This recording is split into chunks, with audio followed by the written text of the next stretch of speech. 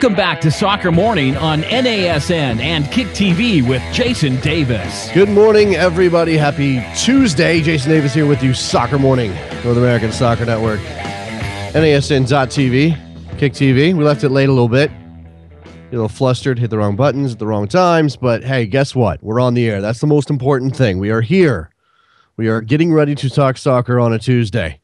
Tuesday, again, one of those days that tends not to bring us a lot of news. Today's news, I'll set up the show a little bit. Today's news, the Ballon d'Or ceremony yesterday. We find out Cristiano Ronaldo wins the Ballon d'Or, his first one since when's the last year he won it? Before Messi. We'll say it that way. Before Messi. And he cried a little bit. It was quite a thing. I watched the entire thing on FIFA.com or FIFA's YouTube streaming channel yesterday. So we'll certainly talk Ballon d'Or today. Women's World Player of the Year also handed out yesterday as well at the same event. Although the women didn't quite get the same treatment as the men. It's not the Ballon d'Or. It's the Women's World Player of the Year. The Ballon d'Or is the men. Women's World Player of the Year is the women.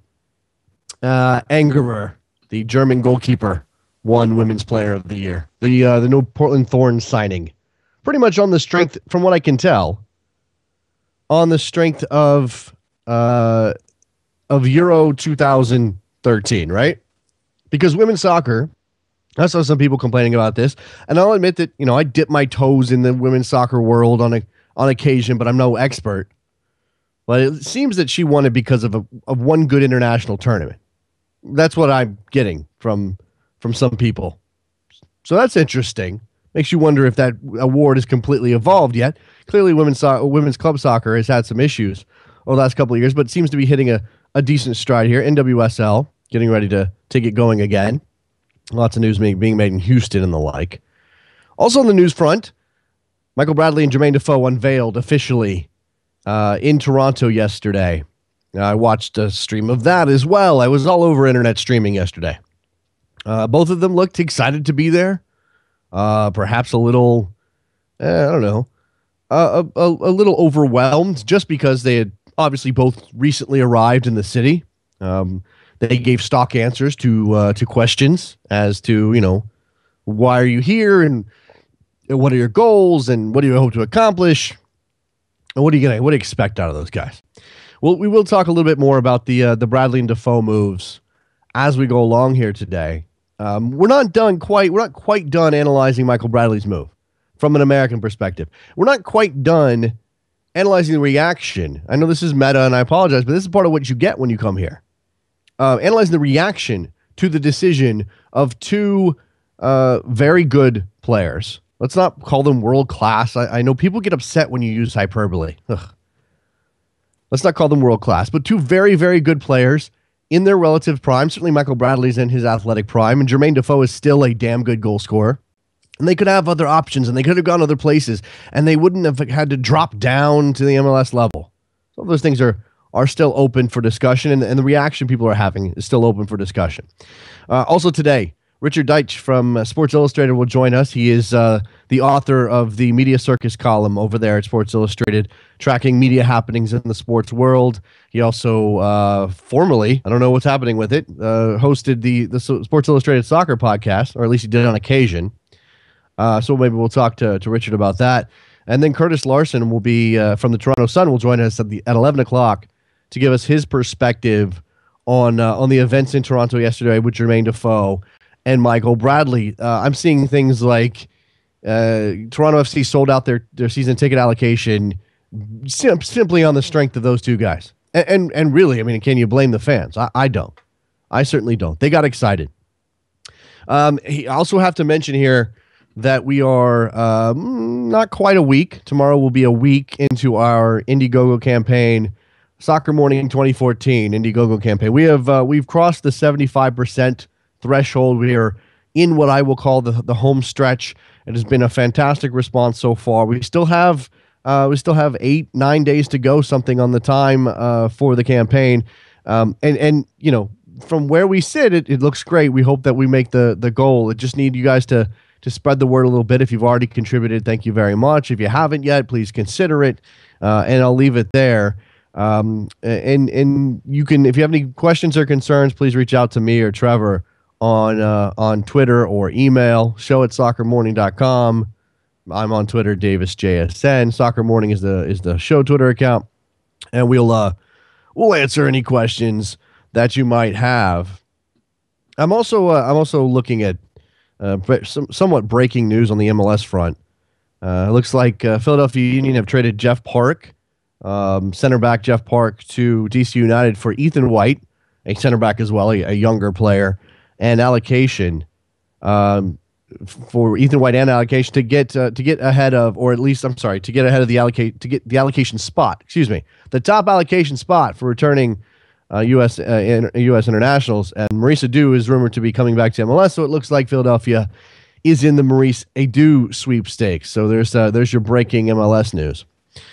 So this Ballon d'Or thing yesterday, and if you have thoughts on this, 347-756-6276 is the phone number. The phone lines are open, as they typically are.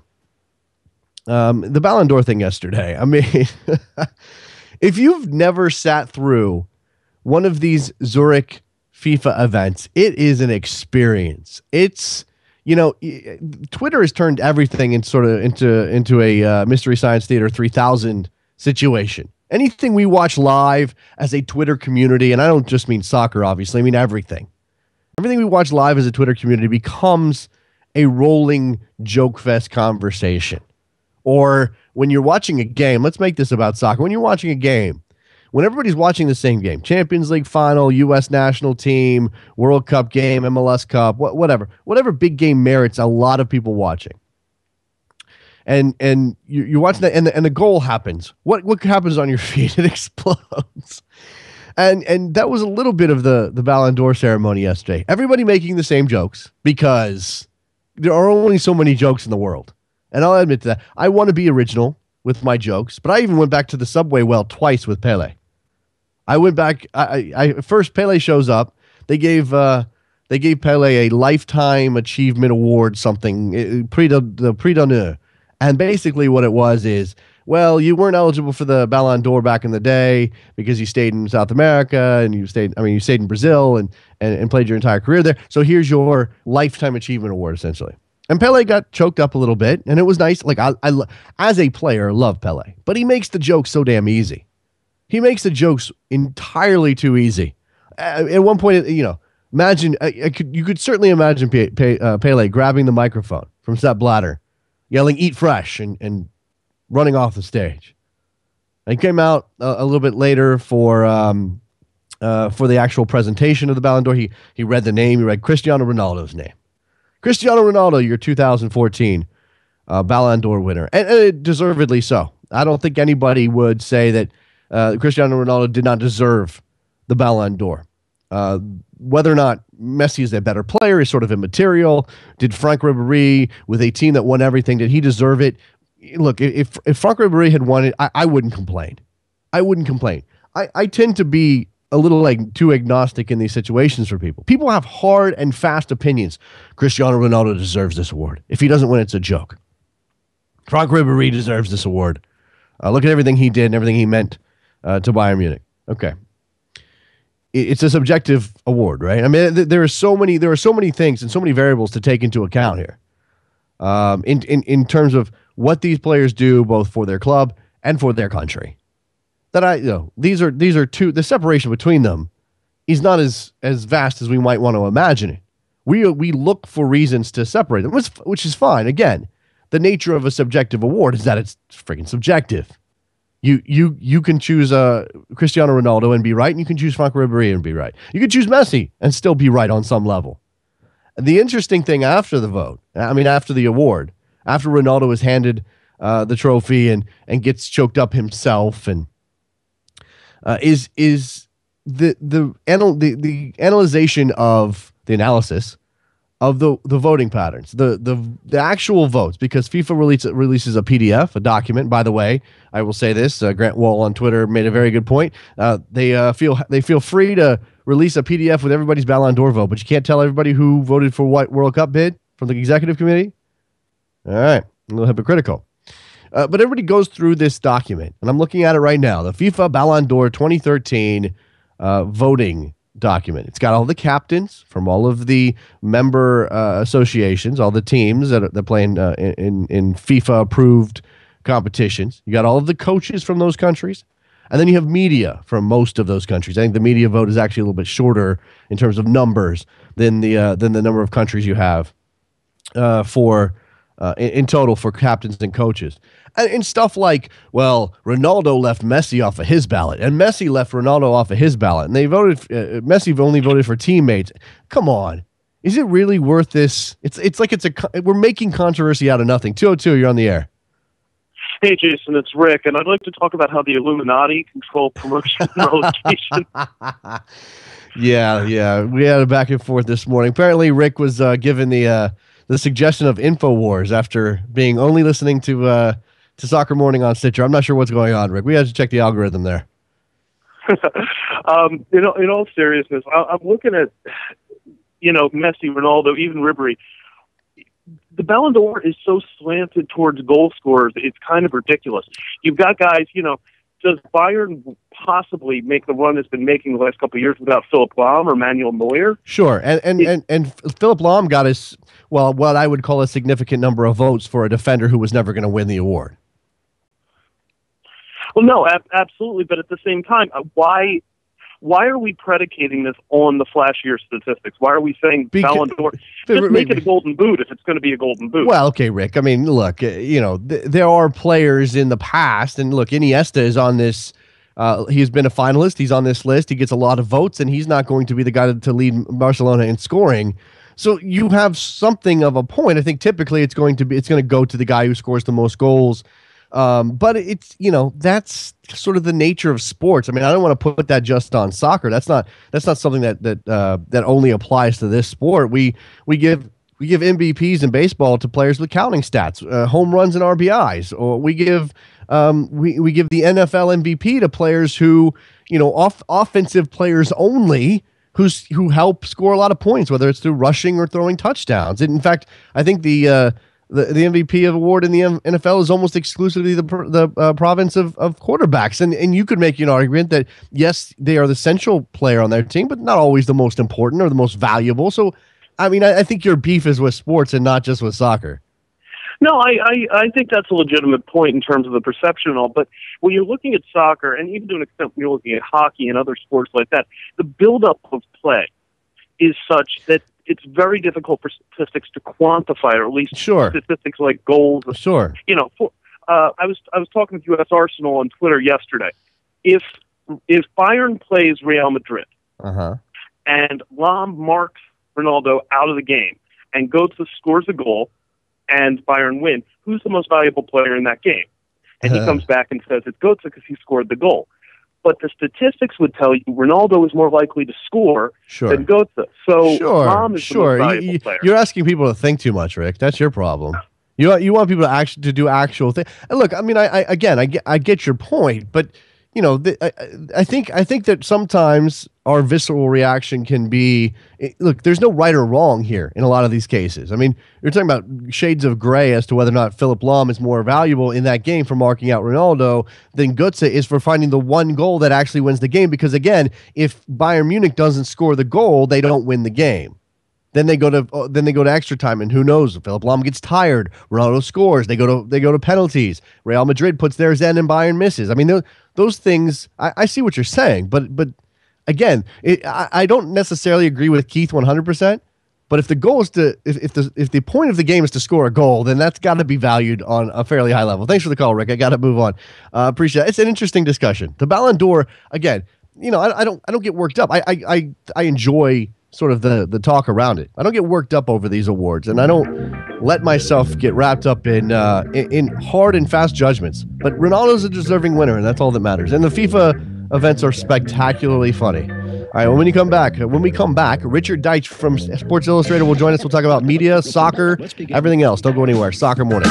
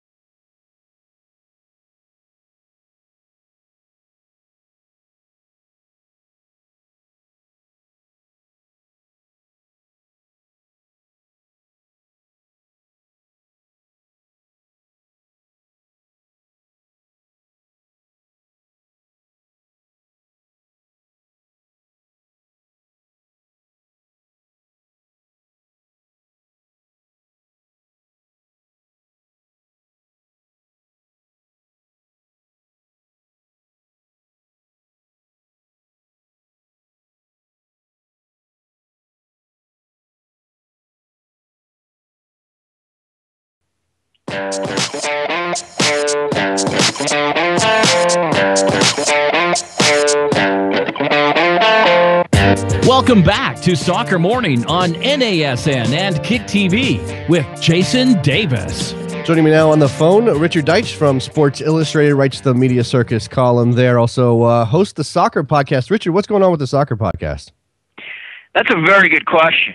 As always, I don't make a move without Grant Wahl, who is the godfather of Sports Illustrated soccer. Yeah. So we are, to be very honest with you, we lost our producer who left, and since then we have been trying to figure out, what we're going to do, who our producer is going to be, and where podcasts sort of exist within the Sports Illustrated realm. So I hope we bring it back. And one of the things Grant and I were talking about for sure is I'll be in Sochi, so I'll be gone for a month. But we would like to do something as a lead up to the World Cup because I think there's a lot. I don't have to tell you guys. There's a lot of people who are going to be interested in that kind of content and that kind of run up. So we, knock on wood, we hope to bring it back sometime in 2014. Yeah, you guys are trying to figure out where podcasts exist in the Sports Illustrated world. I'm trying to find out where podcasts exist in the general world, Richard. But exactly, we're trying to fill. We're filling a niche. We're doing our thing here. We're talking about soccer. You included a note in your most recent Media Circus column about ESPN and the Megacast. And for anybody who doesn't know or isn't a college football fan, for the national championship game, ESPN they used all of their available outlets, meaning all of their channels and some of their digital outlets as well, to give fans options as to what kind of coverage. There was a raw sound feed. There was obviously the title talk, which was sort of a cocktail party, you're watching people watch the game, and then there was the coach's breakdown. I can't remember what that was called. BCS film room. There you go, the film room, which I thought was the best part. I think most people agree with that. And you mentioned that ESPN is considering this for the World Cup final. It sounds exciting. Is there any other details we know beyond that? And do you think it could work in the same format, or would they have to tweak it a little bit? Yeah, a couple things there. ESPN is in the process right now of examining what worked with the BCS Megacast, what didn't, and then how they can go forward with this kind of concept. When I talked to one of the higher-ups there for the column, he brought up the World Cup, not me. He brought it up without my prompting. So that tells me they're absolutely thinking about it. And we're only talking about, I believe, the World Cup final. And I think that's smart. I'm not sure there's another soccer match during the World Cup that I think would work for even a big semifinal. I think that might be a lot. And what I think, again, ESPN would have to sort of figure this out. But to me, the elements for a World Cup final megacast would be you'd have the natural sound of the game telecast. So that would probably be on ESPN3 somewhere with no announcers. And you just watch the game with, really amped up nat sound. They can do some kind of spider cam, which is a camera that runs above the field of play. That could be really interesting for soccer because that would give you a different kind of look. I think they can duplicate the coach's room with some kind of former players. I don't necessarily think you need former skippers or managers, but I think you put interesting players in a room, they're watching the game, and they can diagram stuff that happens during the game, at halftime, etc. The one thing, and obviously you have the regular broadcast, the one thing I'm not sure would work, it might or might not, would be the sort of the title talk room where you bring in a ton of celebrities in to sort of, watch the game and comment on it. That can be cool because there's a lot of cool people who like soccer. Yes. But the problem with that, if you watch the college football, way too many voices, the screen was a mess, you couldn't really follow along what was going on. So they'd have to be careful about that. But I think they can do a lot of different elements for the BCS Megacast. They can do a lot of different elements for World Cup soccer that they use for the BCS Megacast, and I think it'd be interesting. It's a big overlay. It's a little bit more money, but I think soccer fans would appreciate ESPN making the effort if they did it. Absolutely. I mean, in terms of the film room aspect of it, which again was the best part of the BCS title game, and then would probably appeal to a lot of soccer fans in a world where soccer's tactics are becoming more and more ubiquitous. Roberto Martinez he's the guy I would love to see do that. In fact, we had a little conversation on Twitter while the BCS title game was happening. What if this was ported over? Who would you want to see? That'd be good. The question, of course, is, Richard, in a college football game or any football game, you have a stop-start way of doing the game is stopping and starting, and they can take a moment and diagram the last play before watching the next one. I mean, less so than they used to with no huddle and the like, but soccer is continually happening. I would think it would be very difficult. I mean, that's a mechanics thing, and I'm not sure that you'd have any insight into that. I'm just kind of expressing how difficult it might be. But probably worth it. In terms of if ESPN and doing the World Cup, though, Richard, the BCS title game, they pick all the camera angles, they put everything together. When it comes to the World Cup, and I have a sense that they're not choosing everything because you have so many different broadcasters. How does that work from ESPN's perspective? You mentioned the Spider Cam. Do they have the option to go to FIFA and say we want to do this, or is that something FIFA includes in their package? That's the question, and I think the higher ups at ESPN, or certainly the production people, would have to go to FIFA, explain to them the concept they'd want to do, and then it gets into can they add these extra cameras within the stadium? You have really specific contracts with FIFA that designate how much, what you can broadcast, where you can broadcast, etc. I don't know the contract in terms of can you make the ask to add additional cameras. FIFA also has a world feed that they broadcast the game on, so that's certainly in terms of a Megacast possibility. You could use the world feed. I don't really know the answer to that question. I do know that when I talked to the guy I talked to was Burke Magnus, who's the head of their he's a very big higher up at ESPN, does a lot of stuff with college sports, does not do soccer, but is a management guy. He himself said that they would have to check with FIFA regarding the regulations of contractually what they could do to see how far they could go. The Spider Cam, while would be awesome, ESPN does not control that. It's not their event. The World Cup obviously is under the auspices of FIFA, so that's a good question, and I don't know what they'd be allowed to do. I will say, though, that if you're ESPN, you make the argument to FIFA and say, we want to grow your game. You obviously want the American market because it is a potentially lucrative market. This kind of camera angle or this kind of production will help grow the game in this country. That's the sell you make to FIFA, and then you hope that they play ball. Yeah, absolutely. We've watched the evolution of ESPN soccer coverage for some time now, and we went through the 2006 World Cup and the 2010 World Cup which got rave reviews. We expect them to be just as good for 2014. Now they've lost out on the World Cup for 2018 and 2022 to Fox. And Richard, people are scared. And I'll bring this back to MLS here in a second, but people are scared of what Fox is going to do because we've come to expect excellence out of ESPN at this point. Obviously, they're the they're the big dog in terms of producing sports television. Do you see, and I'm sure you've watched the Champions League coverage and the like from Fox, what do you see from Fox in terms of their soccer coverage, and where do they need to go to improve a product that, at least in terms of the hardcore soccer fan, is not quite there yet? I think soccer fans have a right to be worried about Fox, to be very honest. They haven't at this point given you any kind of assurances that they're going to have the same quality of World Cup coverage as ESPN has. Now, I don't think they're an amateur network. We're not talking about like beIN Sports where, you sort of need binoculars sometimes to see the play of the field from when you're sitting at home.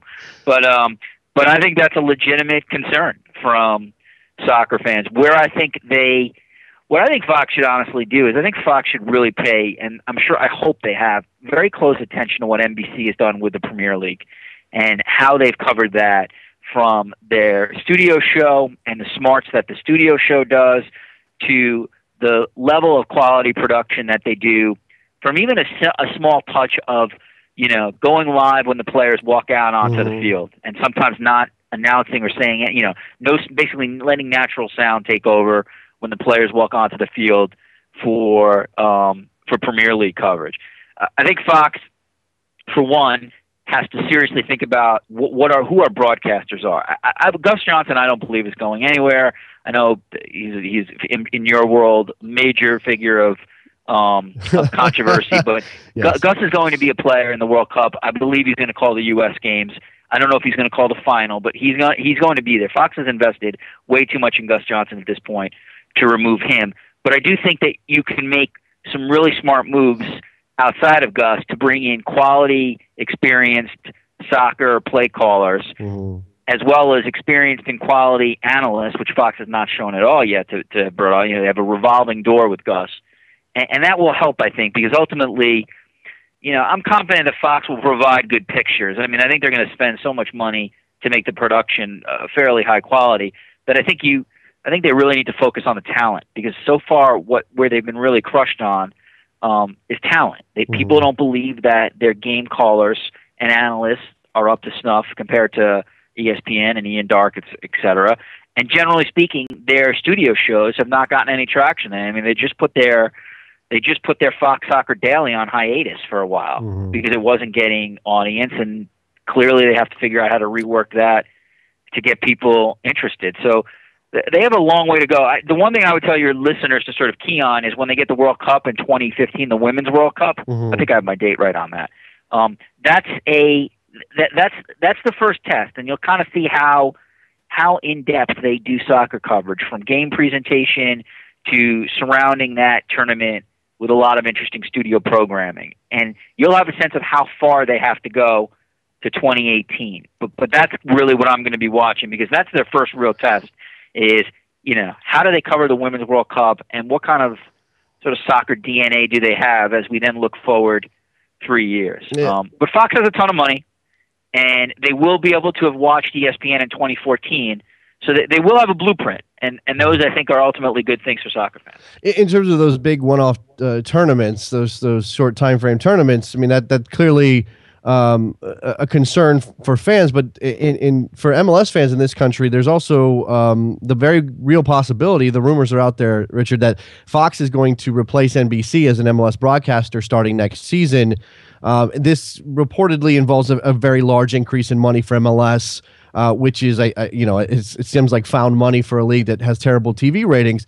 If Fox is willing to pay it, that's great. But from a production value standpoint, we want to see them present the league in a very positive way, the way that NBC did. I mean, you mentioned letting the game speak for itself and the procession and everything else. NBC does that for MLS and makes MLS feel like a big-time event, where we know MLS has a long way to go on that front. And to the point of the rumor of $70 million plus a year average deal between Fox and ESPN for MLS, would you have any insight? I mean, provided that this is not confirmed anywhere yet, but would you have any insight as to why MLS would be able to get that sort of money out of ESPN and Fox, that I don't know who's carrying the lion's share, despite really bad TV ratings on NBC and ESPN this year?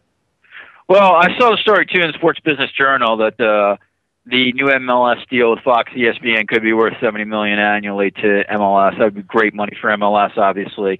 Sports Business Daily, I have a lot of respect for. Those guys don't get stuff wrong, so I would figure that the numbers are correct there. My sense would be that is a correct story. I think you have to look at it twofold. If you're Fox, you're looking at it, we want to invest in soccer. We want to let viewers know that we are a legitimate soccer player, so we are interested in MLS. Keep in mind, Fox Sports 1 needs programming. Yes. So that's a real factor here. Is that's a professional league that you can put on your new cable channel that continues to acquire rights, and ultimately the ball game is you want to tell distributors, hey, Fox Sports 1 covers college football, college basketball, covers UFC, covers MLS. This is how you get more money out of the distributors, because they have to have your channel, because the theory is that viewers have to have that channel. So that's where the Fox angle, I think, would be, is that you would they overpaid for Fox is overpaying for rights now because they're trying to build this network. So they overpaid massively for the U.S. Open golf rights. I would say here, not knowing the market perfectly, but just sort of taking an educated guess, they're overpaying for MLS rights based on what the ratings are. ESPN wants a soccer foothold because they have lost the World Cup. They have a long history with soccer fans, and I think the reason, if you're them, you would want to keep MLS is because there's not a lot of packages available. I mean, NBC grabbed the Premier League, although ESPN I don't think bid on it, interestingly enough. Fox has the World Cup, so you want to be a soccer player. And right now, to be a soccer player, the only rights available are the MLS rights. So again, your thought process is correct. I mean, the viewership numbers. I'm looking this right from the Sports Business Daily story. The audience for 20 MLS matches on ESPN and ESPN2 in 2013 dropped 29%.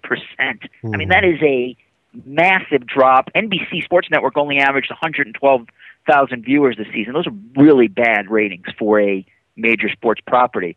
But again, Fox needs this for programming, and I think ESPN wants to sort of keep a foothold in soccer. They also have a lot of people there, including their president, John Skipper, who believe in soccer. Right. So I think also some of this is, I wouldn't call it a vanity purchase, but I think some of this is because there are serious management players at ESPN who believe in the sport, which ultimately is great for the people in this country who love the sport, because you need ESPN to believe in your sport, or it's not going to be a player in this country. Yeah, I'm one of those guys that's interested in sort of the larger conversation in this country when it comes to sports and where soccer fits in, and having been a soccer fan, for some time, sort of, I've always said, when you get soccer into the general conversation, if we see your favorite people on First Take debating some soccer news, Richard. I was having such a good morning, and you had to drop that. All right, go ahead. No. I mean, I look, whether or not you like that show or you like that the embrace debate feeling of ESPN, there's certainly something to be said for.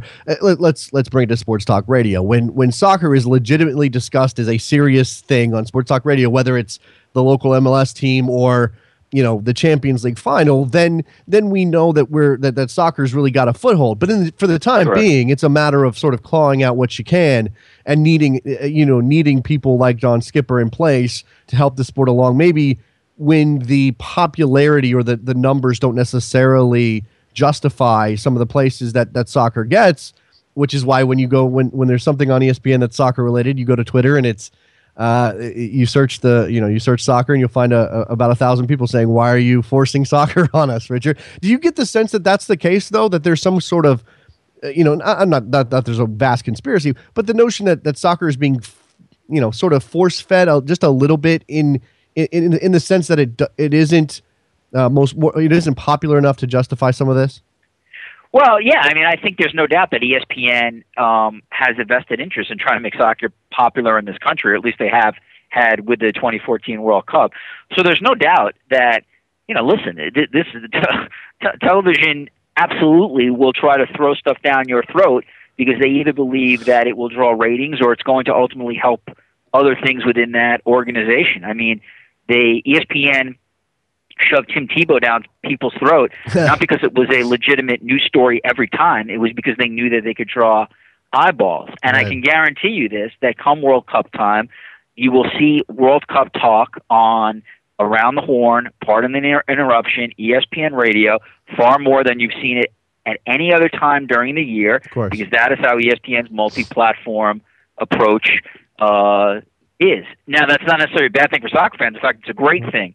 But it does tell you a little bit of the manufactured nature of all this stuff. They have invested a lot of money in the World Cup, and they are going to, trust me, whether they admit it outright or and they should admit it outright, they're going to tell every one of their platforms that, hey, this is a major initiative for this country. We want you guys talking about this month. So, what would be the key indicator is when you don't need a special, when you don't need that kind of memo for soccer, and soccer is just part of the sports talk landscape. I think it is in certainly some cities. In Seattle, I bet you sports talk has a ton of talk about soccer, and I bet you, come World Cup time, whether it's Miami and some other cities, that'll be a natural conversation. But yeah, still, for the most part, soccer gets a little force feeding when it's not, really, really prominent in terms of the public discourse. Yeah, I suppose part of that too is, it's chicken. Part of that too is the people involved in the decision making as to what's going to be discussed. And I don't just mean at ESPN, but I mean in general, we're seeing a generational turnover in a lot of places that will affect how much soccer gets talked about.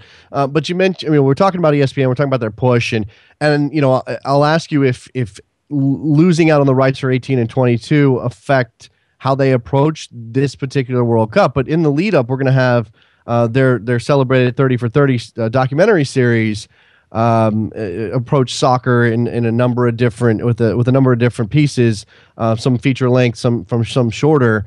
that kind of investment and sort of that kind of discussion, and a lot of this stuff is, it's a lot of political, stories of political politics and soccer combining, and sort of a wide world perspective on this. There's not an American soccer story in the mix, and I know they've done a couple of things, the 99ers, for example. But is that indicative of anything, or is that just, I don't know. As an American soccer fan, Richard, I'd love to see an American soccer story get told this summer. Listen, I understand that, but that really doesn't bother me, to be very honest with you. I would rather see them do, the most interesting stories that they can do. Now, that doesn't mean there's no doubt that there are interesting American soccer stories, but I don't think they should. I don't certainly believe that filmmakers should be sort of designated that, hey, you have to tell us a U.S. soccer story as part of our 30 for 30 coverage. The larger thing that you mentioned, and it's a good point, is I believe the opposite. I believe they want to go out with the greatest World Cup coverage ever. Okay. So I think they're going to throw everything under the sun at viewers and try to make, when the World Cup ends, you're like, man, nobody's ever going to do a better job covering the World Cup than ESPN did. That's what I think they want you to walk away with. It's, even though they lost the rights to 18 and 22, this is not going to be a, hey, we're a lame duck, we don't really care about this tournament. I guarantee it. They're looking at it the opposite way, that we want you to remember how great this coverage was, and now we put it on Fox to try to come up with what we just did over the next two World Cups. Yeah, and I don't think most people are confident that Fox will match it. But last thing here, and this is more of a general musing than a question. What will ESPN do? I mean, they're still going to have MLS. I've heard that the Bundesliga is going to come back to widely available American television, but on Fox Sports 1. The Premier League rights are locked up for NBC for quite some time. Once this World Cup is over, what does ESPN do on the soccer front outside of their MLS game of the week? They're going to wait in the weeds. They're going to grow. They're going to build, create that. No, they're basically they're going to wait. They're going to chill out. They're going to continue to cash their ATM checks that they do every week, and wait for some of these rights to be available. There is no doubt that they want back in the World Cup. I guarantee that. So when those rights fees become available, they will be a player. Will they get it? I don't know. Fox overbid for the. To be blunt, Fox overbid for the World Cup, but they needed it, so I understand that bidding. So ESPN, I think, will be back in the soccer business again at some point. Beyond what they are now, I think they just have to wait for rights fees. And financially, that's not the worst place for ESPN, because you have to remember, think of how much they just paid for the college football playoffs. Mm-hmm. I mean, listen, they're the most successful sports business, sports television business ever, but everybody does have a money limit. So it's not the worst thing in the world for them to sit back for a little bit when it comes to soccer rights and ride out a couple of years. But they're not, I guess I would say this: as long as John Skipper is the president of that company, they will be a factor in future World Cup bidding. Yeah. They bottom lines matter, and we've seen that very recently with ESPN and some of the layoffs that they've had. And let me just say this before I let you go: the MLS or ESPN has indicated a rising interest in the Mexican product as well, which is obviously very, very popular here. They put on smart. They want Hispanic. They want to increase their Hispanic audience. That would make a lot of sense. Yeah, we got Richard Deitsch from Sports Illustrated joining us, talking soccer and media. His Media Circus column at Sports Illustrated. Definitely go check that out for that Megacast nugget among some other soccer stuff Martin Tyler's mentioned. We didn't really get to that, but perhaps another day. Thanks for your time, Richard. I appreciate it. Thanks for the invite. I appreciate that. Excellent chat there with Richard. Let's take a break quickly and just reset my brain. We come back, we'll talk about Clarence Seedorf taking the AC Milan job and maybe a little bit of immigration and the U.S. men's national team. Don't go anywhere. Soccer Morning, North American Soccer Network, NASN.TV.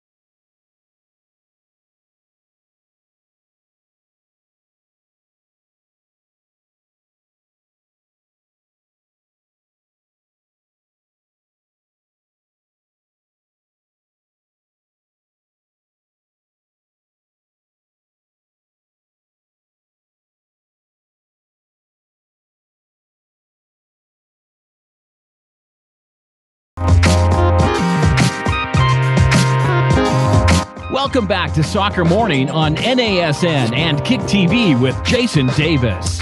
Back on Soccer Morning. Thank you again to Richard Deitsch from Sports Illustrated. Fascinating conversation. We'll definitely have to bring Richard back in the future if there is reason to. There's always something happening in the world of soccer and media in this country, especially. It's a fascinating sort of area of the game. If you decided to just do, and I know we've got some sports business blogs. We've had some guys on, Chris Savino from soccer business blogs and the like. I know those exist, and sort of media stuff falls under that heading. But sort of the approach and more of the conversation of where soccer coverage is going in the United States, some of the battles taking place over rights, that stuff is fascinating to me. And I know there's not always fodder for that, but if you had just that little corner of the soccer world to yourself, I don't know, you might be successful. It might be time to start a new blog.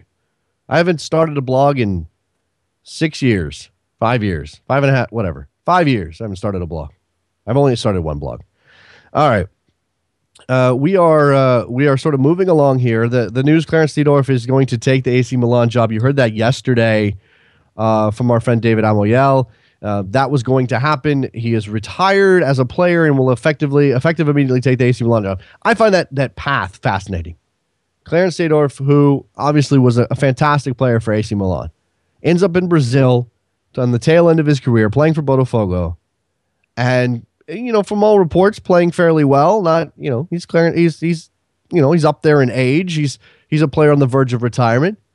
And instead of, again, AC Milan, instead of going after someone with a track record, instead of looking for an experienced coach, they trade on the sort of the goodwill that Clarence Seedorf will bring as he steps into that job. It's sort of a referendum on how important managers are. And I'm not saying that Clarence Seedorf can't be a good coach. I'm saying he has no experience doing it. And if he comes right in and suddenly AC Milan are much better, what does that say about the experience that coaches have? What does it say about what they bring to is it important? What is it that makes a head coach successful? And we laud them, and rightfully so when they are successful.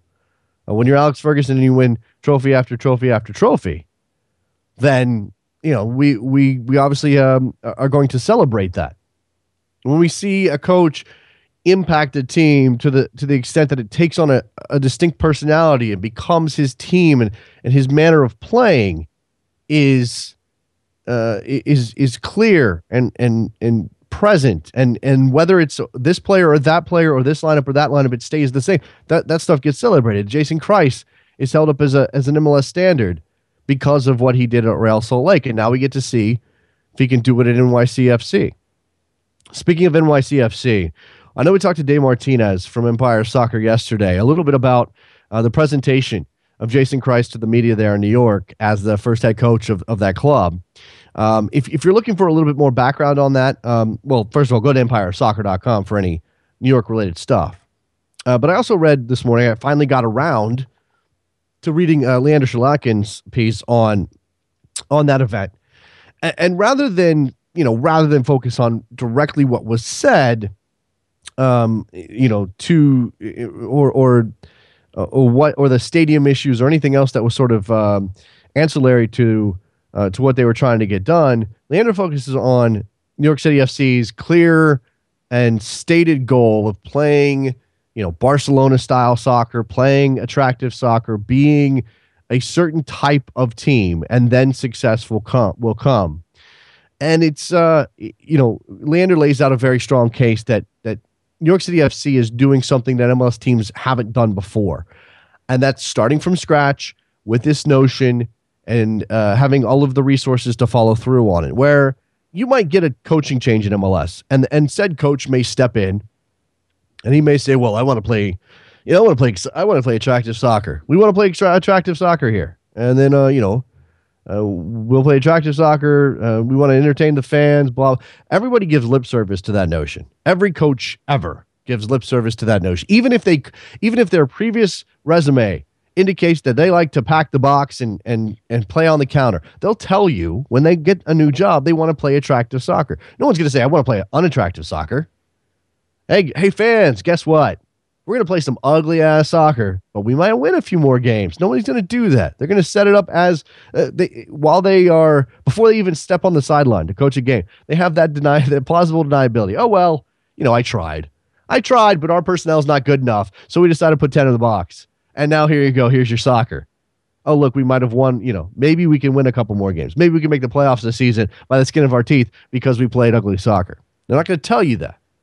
So I'm interested. They obviously have picked the right coach in New York. Jason Kreis is the right coach to do this. And they have clearly made it an investment in American talent from that regard. Technical talent. Claudio Reyna, Jason Kreis. Now they have the resources. And now they're going to step back. They're going to go through their build-up year. And in this piece, the nice little nugget here, towards the end of the piece, now that they have the philosophy in place, NYCFC believes in finding the right players. 36 city scouts are already scouring the globe for the right players, primarily in South America, according to the president. I'm not going to butcher his name, but the right set of tools and the right mindset. So I'm curious here, and this is obviously part of NYCFC and everything that they bring to the table via their Man City backers. Is there another MLS club that has 36 scouts available to now? I'm sure these scouts are also looking for Man City players.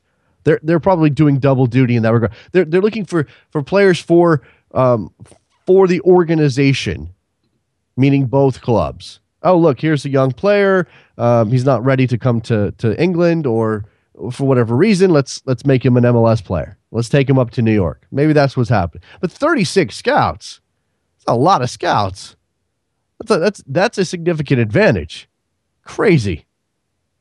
Absolutely crazy.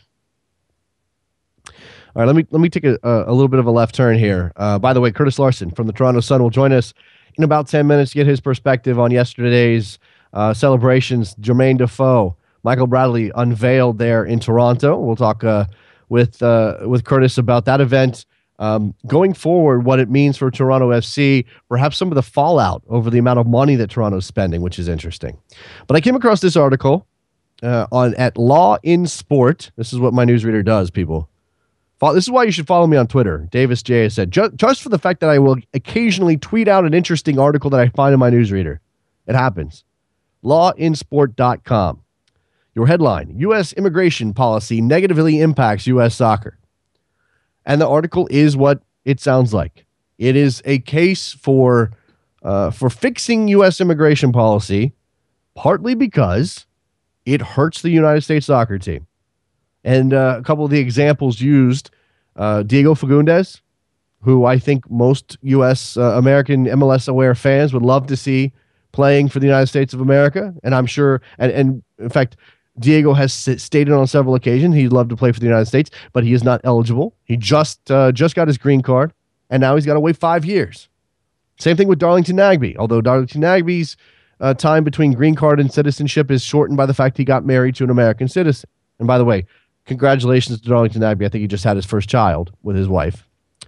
So the article goes into some of these issues that affect who's eligible for the United States and who's not. And the amount of time and sort of the hurdles that have to be jumped over in order for these players to become American citizens, because U.S. soccer policy is you have to be an American citizen to play for the United States of America.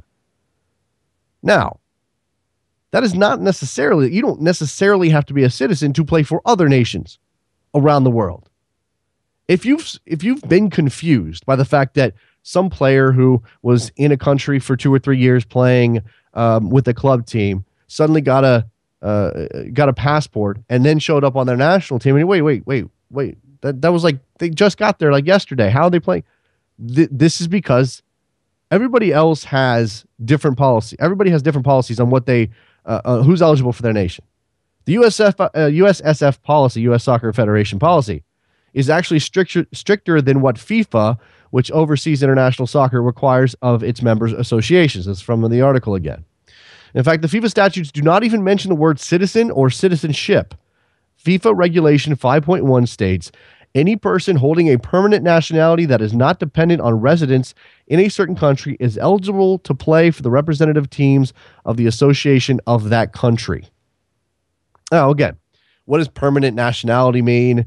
Then there's some discussion over how the United States government treats nationality versus citizenship. Clearly, there are issues in international soccer over naturalization. We've talked about some of those things here. When Aaron Johansson, who is an American citizen by virtue of his birth in Mobile, Alabama, can play for the United States of America, but Diego Fagundes, who got here when he was 5, cannot, these things are going to be discussed. We want people. And I'll say this, and this is no slight against Aaron Johansson, because he made his decision. He seems committed. There's no reason to question him. And the same goes for anybody who didn't grow up here but is an American citizen and chose to play for the United States of America. I'm not questioning their commitment to the United States or how American they feel. But the problem with international soccer is that it inflames those passions, right? You're an American. If you are only an American, or you're an American with, your parents are from another country, but you identify as American. You want players who want to be American. But the rules, as they exist, allow for these little exceptions. Aaron Johansson is an exception. Again, not questioning his motivation, just saying the only reason he's eligible is because his parents were in school at the time in the United States, whereas Fagundes, who has grown up in an American locale for the last 13, 14 years, is not. 270, you're on the air. You're making a lot of noise. What's up? Hello? And then you hang up. You call my show, you make a lot of noise, and then you hang up. Fernando on Twitter, Junior Doc 75. Mick Hoban played for the USA on August 5th, 1973 as a UK citizen. And look, going back to the 1950 World Cup and even further to the first World Cup in 1930, the United States had non-American citizens playing for the team, guys who were immigrants here, who had been here for 5, 10, 15 years, who were from Scotland or England or wherever, who played for the United States. I don't even think Joe Deitsch was an American citizen, right? He was a Haitian citizen who was living in New York at the time. So, but the rules have gotten tighter and tighter and tighter. And as the rules have gotten tighter, clearly, and here's what I need to know, and we need to find somebody, and something I wasn't able to find just with my cursory Googling research.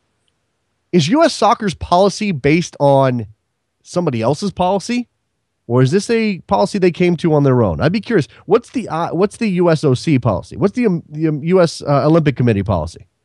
Because I know that we've had naturalized Americans represent the United States in the Olympics. So, I mean, clearly, whatever. You can represent one country and then switch, and then get your U.S. citizenship and represent the United States, whereas that's not even possible in soccer. Because once you're cap tied to one nation, you can't play for another one, even if you get the citizenship. So I'm a little confused as to why U.S. Soccer's policy is as strict as it is. Or look, I guess the question is, do we want U.S. Soccer's policy to be more lenient? 270. Are you done doing the dishes or whatever? Yeah, I had a bad connection there. Sorry about that. My point was exactly what you're just then got to say. That's the problem with calling in, having a little delay. But yeah, the problem isn't the law, as the article tries to use the point to examine, but the problem is the policy with the national team or with the federation. Well, okay, let me ask you this, because I look, this is an open question. I think we need to talk about it a little bit. Where's the line? Where do we want the line to be?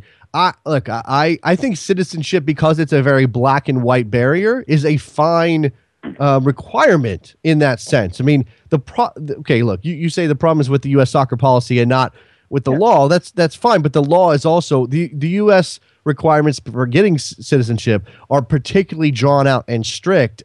Because take, for example, Fagundes, who, again, mentioned in the article, and I know you've read it. But why not the green card? Why is that not enough? If we're saying, hey, you can legally be here, you're just not completely through the process yet. If you're going to legally be here, and then shouldn't you also be legally to represent?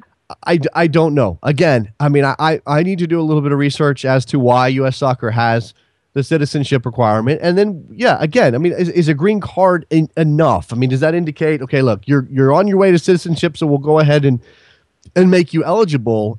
You're a permanent American. The problem is, again, if the law says that you have to have a green card and be here for 5 years consecutively, or with the breaks being very small, when you're out of the country, then maybe that's why the requirement is citizenship from the U.S. soccer perspective. Because if you had a player like Fagundes, he gets a green card. Okay, now he is 18 years old. He's got a green card. He represents the United States, but he goes and signs the club in Europe and never comes back and never gets his citizenship. I'm not saying that would happen, but just as a hypothetical, does that sort of hurt the cause? Does that make the U.S.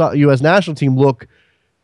I don't know. Again, a lot of questions. Yeah, I wonder if you get a green card and you leave. If you come back, are you already automatically? Do you get your green card if you come back, or do you have to go restart the clock? I think that's a very good question. We need an immigration lawyer on this show, Perrin. Thanks for the call, man. I gotta go. I don't know. Does the clock restart? I do know and again, the only reason I know anything about immigration law is because of soccer. So there's something to be said for the fact that we are all now nominal immigration law experts. Not really, but we at least know the law a little bit because of our soccer players. I know that the United States lost out on Yoram Movsisyan as a U.S. national team player because he decided he wanted to go chase a dream in Europe, and more power to him. I know that if Diego Fagundes is sold or has an opportunity in Europe and leaves before his 5 years of green card of having a green card are up, then he won't become a citizen and he won't play for the U.S. national team. Same thing goes for Darlington Nagbe, although again, his time frame is shorter based on the fact that he's married to an American citizen. It's strange, and again, maybe I'll get back to this at some point in the future, because when you talk about a player like Aron Johansson and the debate we had with the Icelandic FA president, he was not brought up in an American soccer environment. He was brought up in an Icelandic soccer environment. So by rights of development, you would think he's an Icelandic player, but he is eligible for the United States and he's playing for the United States. Do we need the U.S. to be represented by players who we reared here? Is there any reason for that? Any particular need for that? All right, let's take a break. When we come back, we will shift to the Great White North and talk Toronto FC. Michael Bradley, Jermain Defoe, now TFC players. Kurtis Larson from the Toronto Sun joins us in just a second. Soccer Morning, North American Soccer Network, NASN.TV.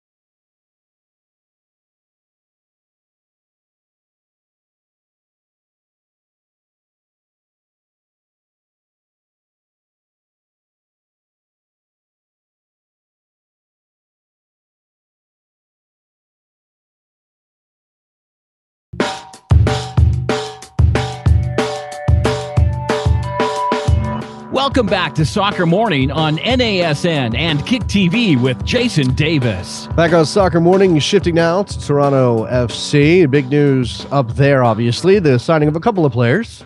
Jermain Defoe, Michael Bradley, to talk about yesterday's unveiling. Kurtis Larson of the Toronto Sun is on the line. Hi, Kurtis. How are you? Good. What's going on, man? We're still kind of analyzing all of the fallout from this. Now, yesterday was we had rumors, we knew it was happening. We had the spit take videos. That's all fun. We had the actual men themselves sitting in front of the the assembled press in front of some rowdy friends yesterday. Just give me a sense of what that event was like, in what it felt like for a club that has so long sort of been in neutral. I mean, it was an event that was to the magnitude of what those signings were, pretty much. I mean, a guy like Jermain Defoe, people are talking about, well, it's a great signing, but who's going to get him the ball? And then, Lewicki kind of a week before goes out and lands Michael Bradley, which kind of boosts the entire deal altogether, and really just kind of blew everybody out of the water, even though there had been reports about Bradley coming a few weeks in advance. But I mean, in terms of the event, it was star-studded. Raptors personnel were there. Dwayne De Rosario was there. Every MLSE executive was there. And it was the glitz and glitter, that I've never seen in this league, having followed it since 1996. And this is undoubtedly the Tim Leiweke effect. I mean, this is about those guys and what they can do. And certainly TFC fans are anxious to see them on the field, helping the Reds make the playoffs for the first time ever. But how, just sort of how visible and how clear is the impact that Tim Leiweke has had on this club, and what is his, is his presence there in that room sort of the symbol of a new era for TFC? I mean, he's kind of in his the way he talks. People said he should be mayor of Toronto. We have mayor of Florida here. People are like, why isn't Tim Leiweke the mayor of Toronto? Listen to this guy up on stage. But no, I mean, like you said, this guy's the ultimate entertainer. I mean, if you just look at how they pursued, Defoe alone, having, a famous rapper Drake call him, having David Beckham call him, having Robbie Keane call him, and then going over and meeting face to face. Jermain Defoe told me yesterday that it took him less than an hour to tell his agent after speaking with Leiweke that he was ready to come to MLS and that he was ready to come and be part of something that Leiweke sold him. And I think that for and I know that you addressed this as well, the response out of England, certainly the Guardian column by Daniel Taylor, got a lot of response in the sense that at least from Jermain Defoe's perspective, it's all about money, and it's easy to be cynical about this. And the same thing from Michael Bradley, especially for U.S. men's national team fans who, for whatever reason, still need him to be in Europe and flying that flag. There's something else clearly at work here. Is that the Leiweke factor? Do you think it's would anybody else have been able to sell these guys on this project?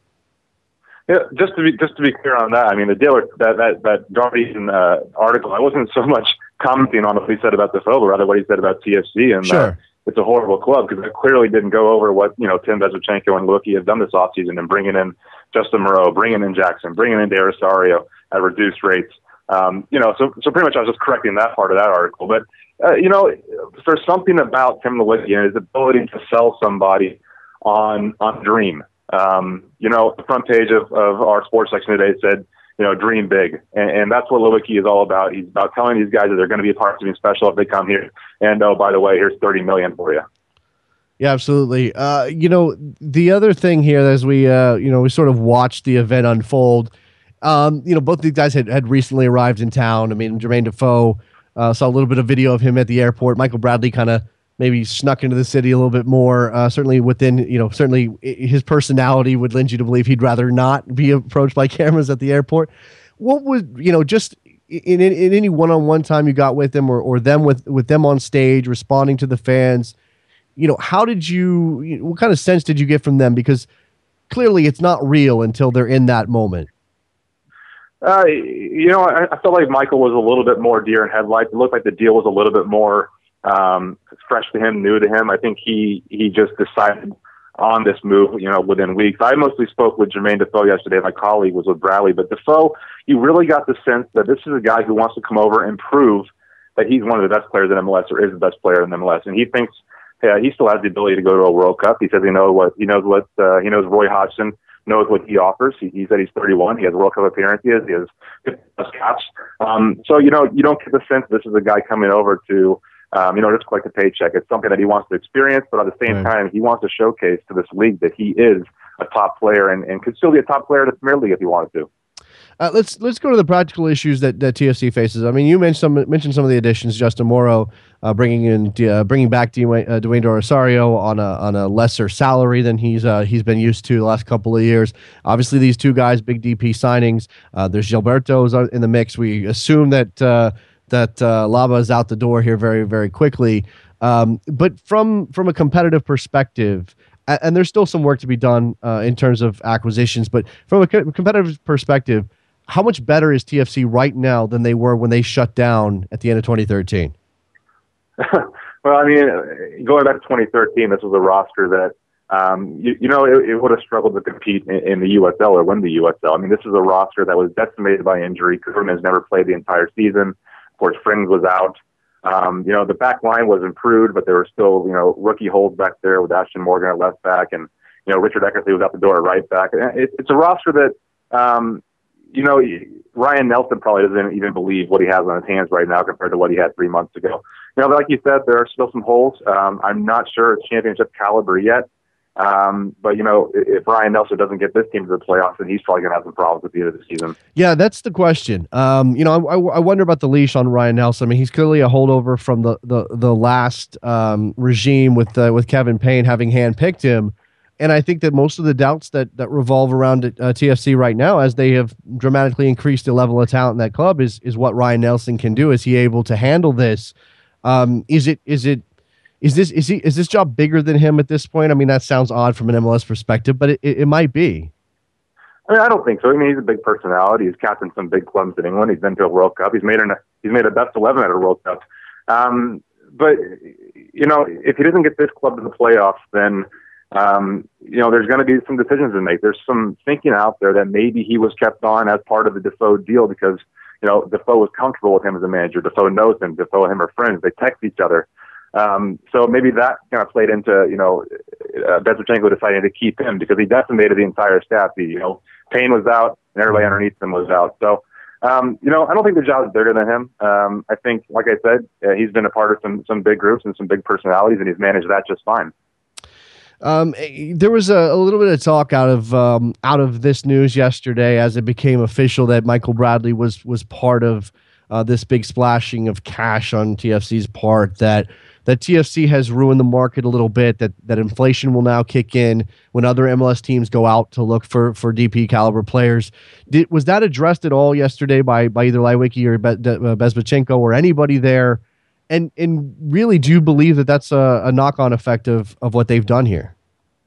No, I mean, it wasn't addressed at all yesterday, and I kind of think that's just searching for something to be negative about in a day that was, really a landmark day in MLS history. Did they maybe overpay for Defoe? Possibly.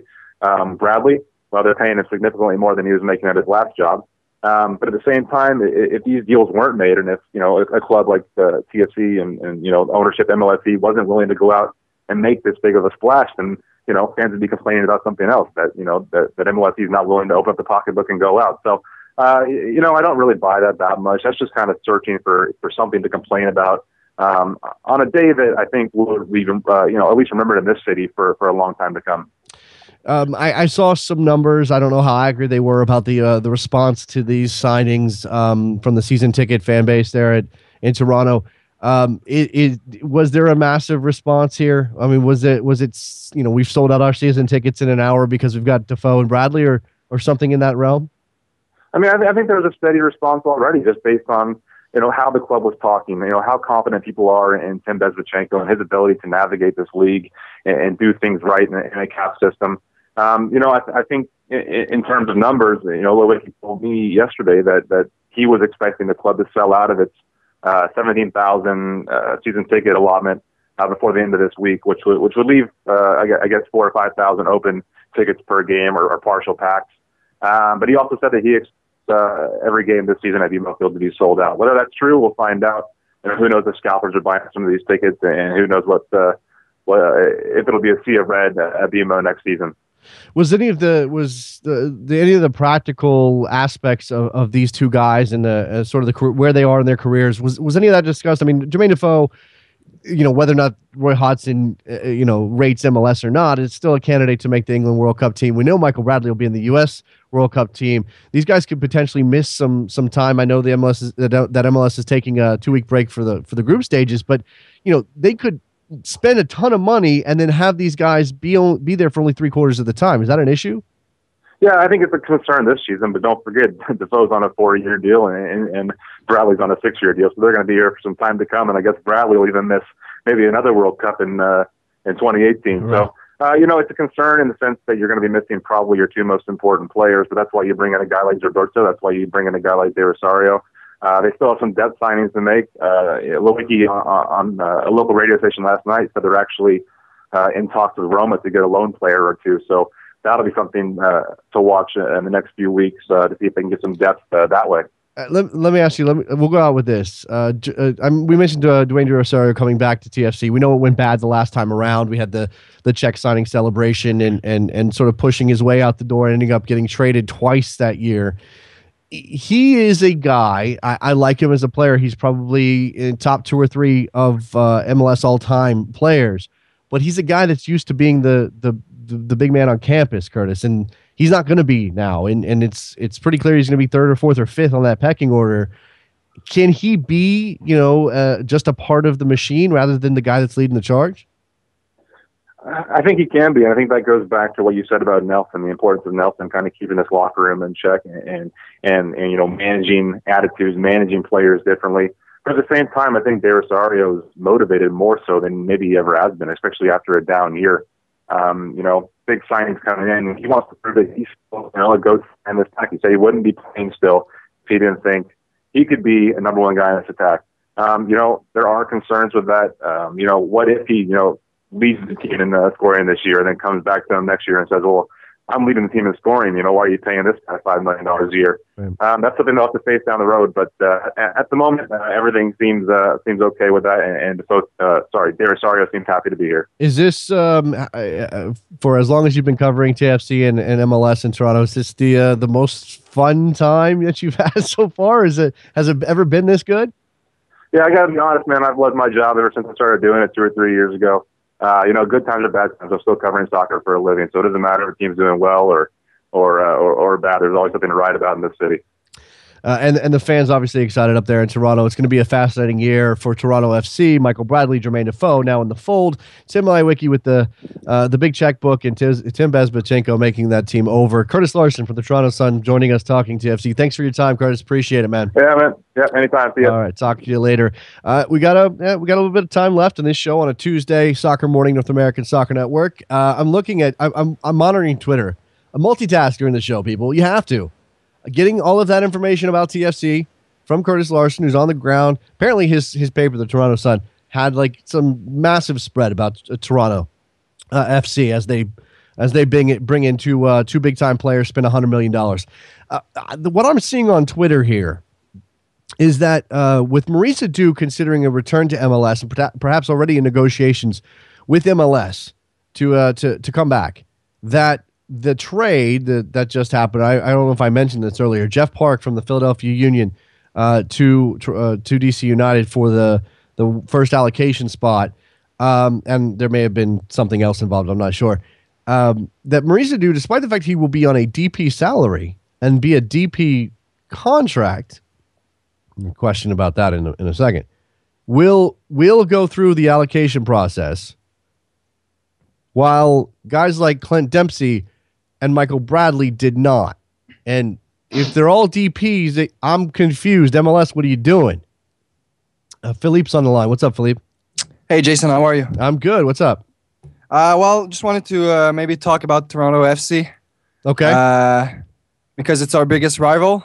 By the way, Philippe, how many players have Philadelphia. How many players have the Montreal Impact added this offseason? That's exactly why I'm actually calling right now. 0? Is the answer 0, Philippe?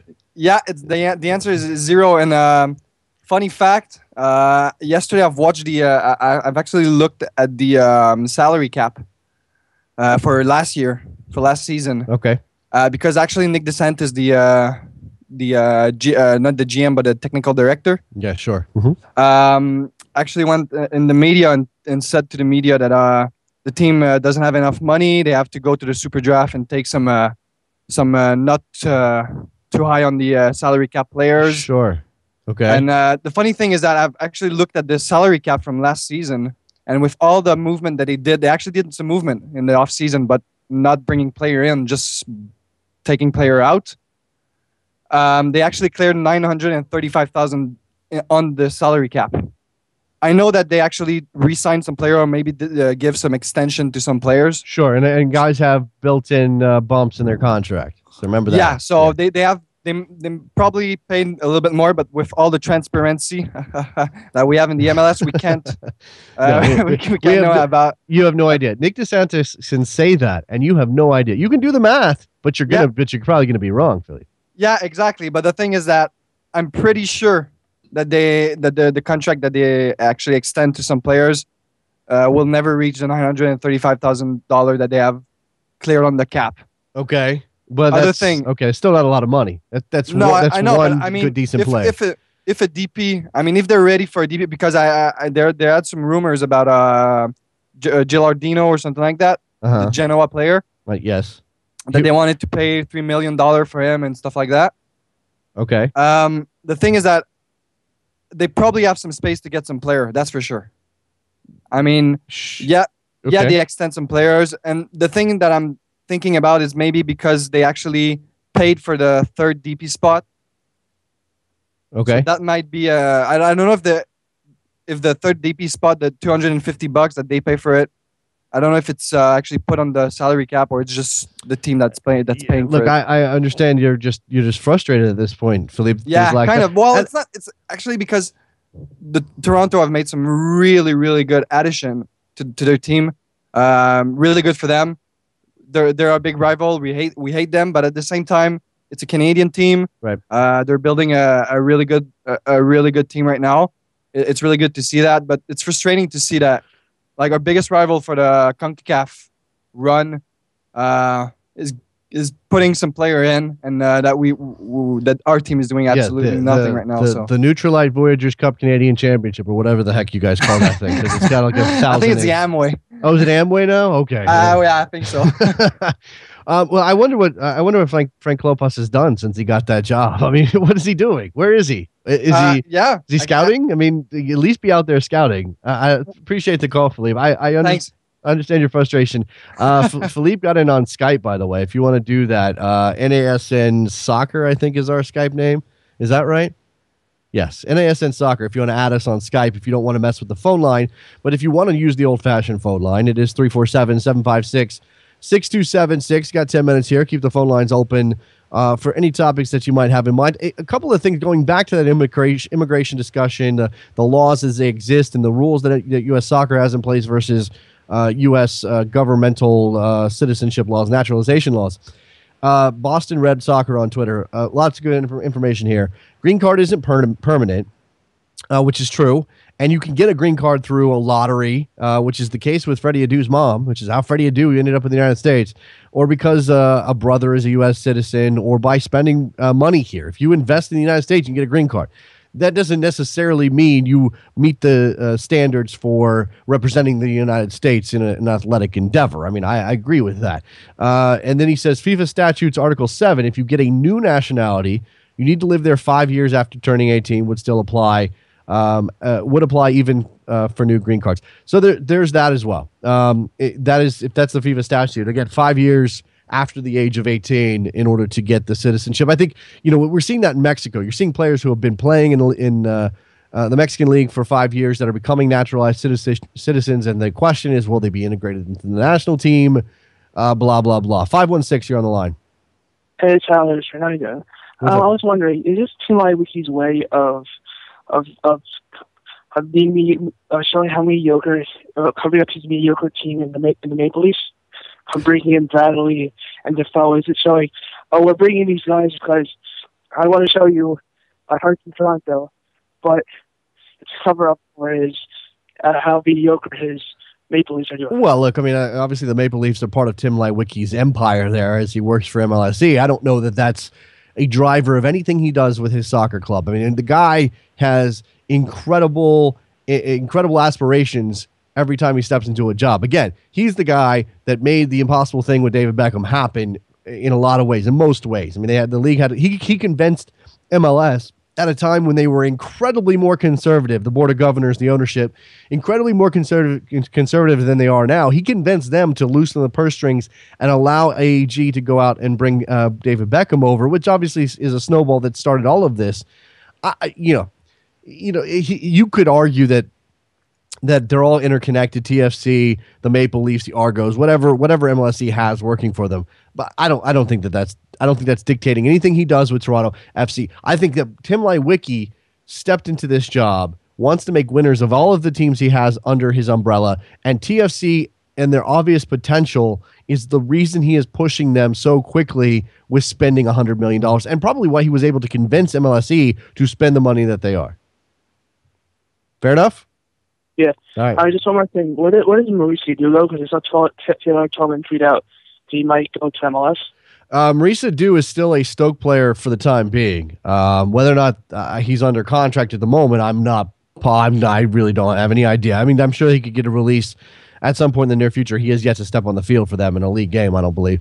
So Mauricio Dew is likely coming back to MLS. Now, the thing that's happening here is that Stephen Goff of the Washington Post is tweeting that Mauricio Dew would go through the allocation order, which DC United just traded the top spot to Philadelphia for Jeff Park. He'd go through the allocation order despite being a DP, when we have the precedent of U.S. internationals who sign as DPs, Clint Dempsey, Michael Bradley, not going through the allocation order, which does not jive up. Why would there be a difference?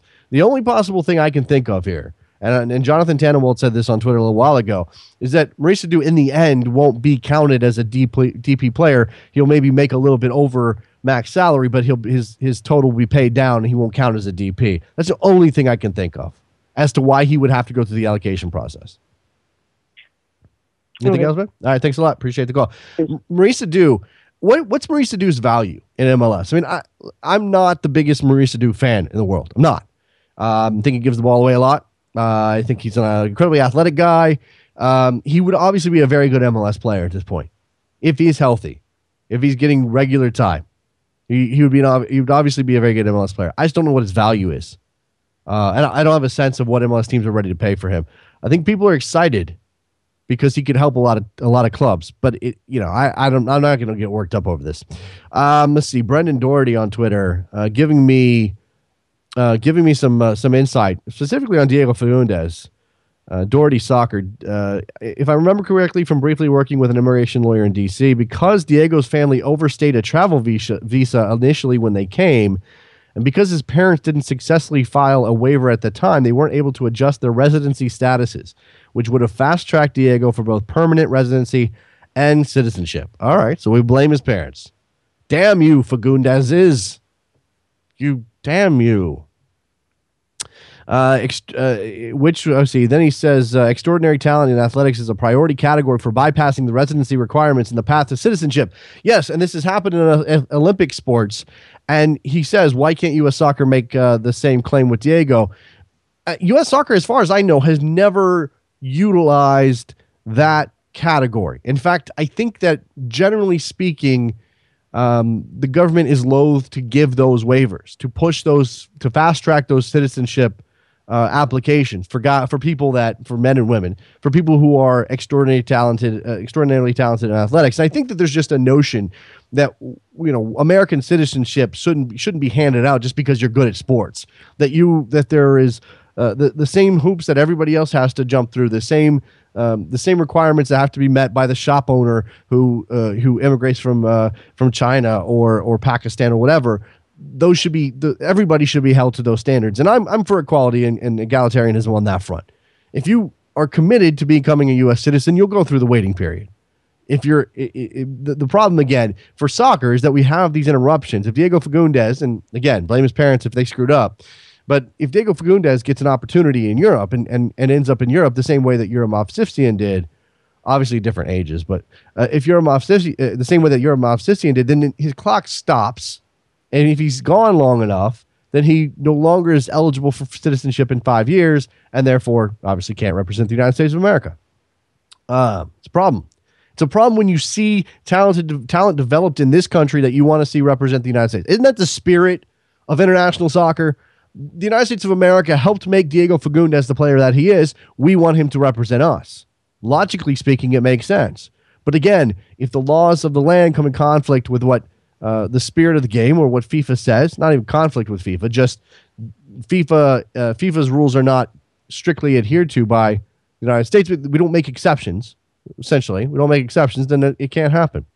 All right, the last couple of minutes here you want to sneak in a phone call, you probably have a little bit of time. 347-756-6276. Maybe we'll get deeper into this immigration thing down the line.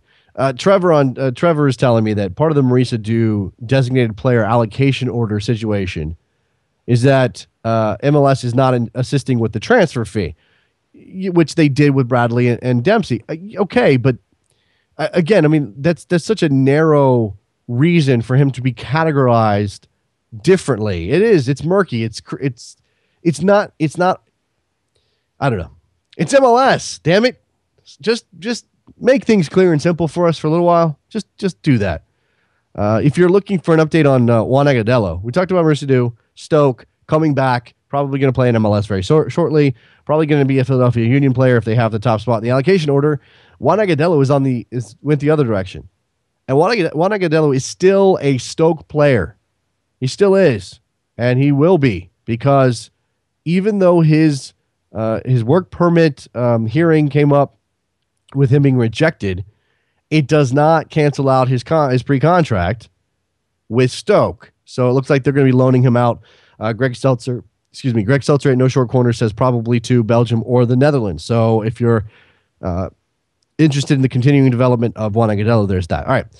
Reminder, soccermorning.com, which will redirect you to the Indiegogo campaign, is where you need to go if you want to help out the show, get us started for 2014. It's going to be a gigantic year. We will continue to do our best to bring you excellent conversations with excellent people like Richard Deitsch and Kurtis Larson. We will continue to do this show and give you a voice every day via call-in and Twitter.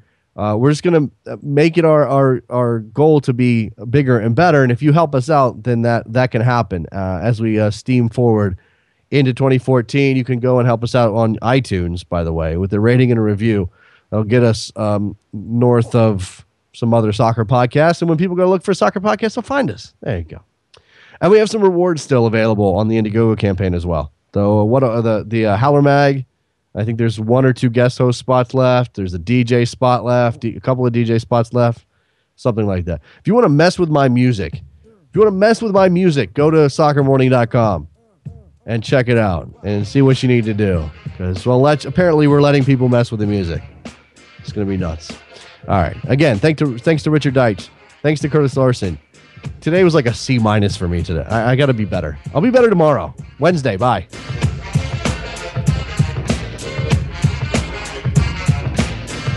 The days on the boulevard I landed. We used to kick routines and the presence was fitting. It was I, the abstract, and me, the 5-footer.